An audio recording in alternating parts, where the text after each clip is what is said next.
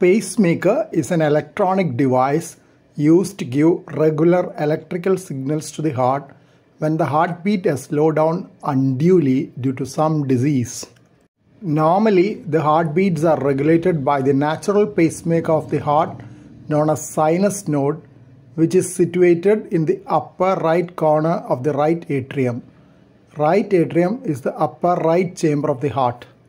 Temporary pacing is done using an external device known as temporary pacemaker.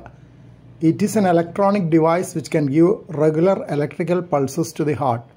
It is placed outside the body and connected to the heart with electrical leads introduced through the veins of the neck or groin through a small hole in the skin.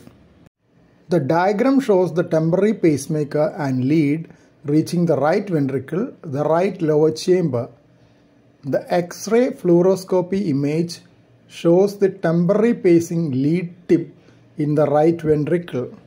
Please view the full version of this video at my Cardiology Talks channel and subscribe for updates. Useful for early career medicos and paramedics. Link given below this video.